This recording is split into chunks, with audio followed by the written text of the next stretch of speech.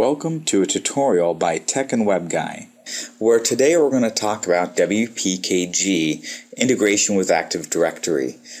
So what do you need to integrate WPKG into your Active Directory? So let's start by going to our server and opening our Group Policy Management console. And from here, I've placed mine, which is called WPKG install. You can call the name of the group policy object whatever you want.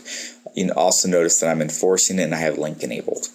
I'm placing it at the root of my computers. I put all my computers in my domain in one folder, and then I apply to that, to every computer, the WPKG. So what does it do? If we look at our settings, show all, mine does a couple things. It runs the start bat located in my net login folder, and that's pretty important. The next two things is listed on the WPKG website is to set the login interval time and to also allow scripts to run asynchronously. What that allows is if you don't set this, when the computer logs in, it'll wait to log in until the script is done. And if you're installing a large application through WPKG, that's considered part of the script. So you want it to log in and allow the scripts to run in the background. Can this affect how your computers log in? Yes, it can. It can make them run a little bit slower.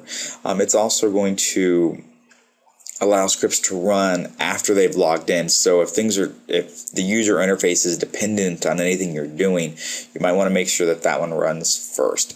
So really what you do is you set up the path under the Windows settings, scripts, startup, you set your startup path. I don't like copying stuff to the folder to run. I like pointing it to a directory. That way you can change it once, you don't have to worry about your group policy. The next thing you change is on the administrative templates, system scripts, and policies. And the policies are the maximum wait time for group policy scripts, and the second one is run startup scripts asynchronously. So after that, let's take a look. I'm just going to go to my net login folder here.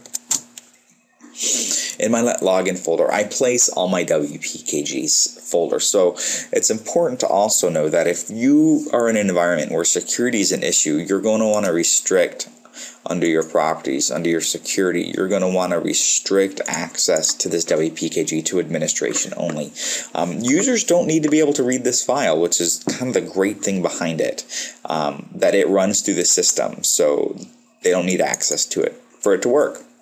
Okay, so again, this should look familiar. If this does not look familiar, you should review my other documentation, my other video that I have, which is a WPKG overview.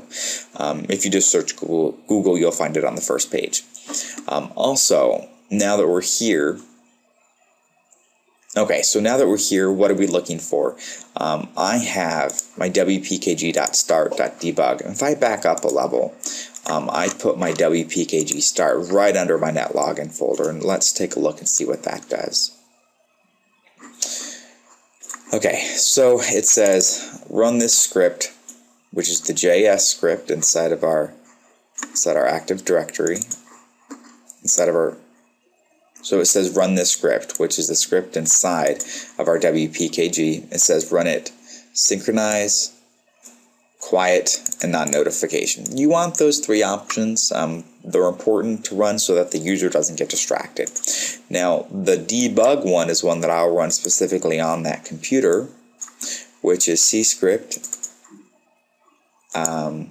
points to it synchronously, except for just debug. And I also put a pause statement at the end of it, so that way when I'm using it, it doesn't just go away, it stops at the end, so I can see what it's done, because some of it goes by very fast. So that's really all that you need when setting up WPKG in your Active Directory environment. It's pretty straightforward, pretty simple. As overviewed in my WPKG overview, I've talked about the host pool, which allows you to pull in your computers from an Active Directory environment. I'll also put the code up on my Tech and Web Guy WPKG basic training.